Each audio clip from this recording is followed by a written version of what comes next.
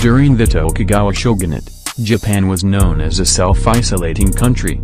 The Tokugawa shogunate also did not allow the entry of foreign influence. In the 19th century, the Tokugawa policy of isolation was opposed by Russia, Britain, and the United States, making Japanese feudal leaders aware of Japan's vulnerability to superior Western weapons.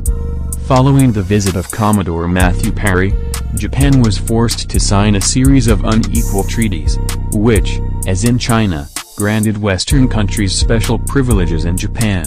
Several years after the Meiji Restoration, Japan became a rich country with a strong military.